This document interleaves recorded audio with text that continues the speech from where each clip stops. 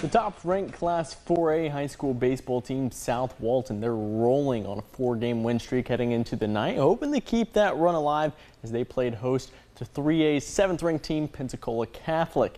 And it was a beautiful night for baseball at the Nest. Scoreless through the first, but the Crusaders, they get it moving in the second inning. Jackson Gore with the encore, slamming it to right field. It drops behind the fence for a 2-run homer. That's going to put the first score on the board. Now in the bottom of the second, Seahawks looking to get it even. Bryson Wallace knocks it to shallow left field. Braxton Varnes booking it home, sliding in, and he's safe to put South Walton on the board. The Seahawks, they're going to put another run in the second to tie it up, but the Crusaders, they add in another in the top of the third. That's Zach DeJesus with the bunt, bringing in another runner home to extend the lead 4-2. South Walton, they're going to be able to tie the game up as the Crusaders move on to their 5th pitch of the night. Is count them out. That's 2, 3, 4. And then on the 5th, in the bottom of the 4th, Hudson Mandel sends it flying to left field, allowing for Blake Farkas to cross the plate as the Seahawks take their first lead of the night, and they won't stop there.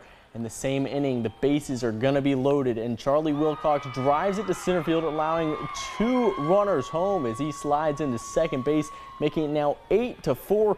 The Seahawks add a few more runs before it's over. They go on to roll 11 runs to 4 over the Crusaders.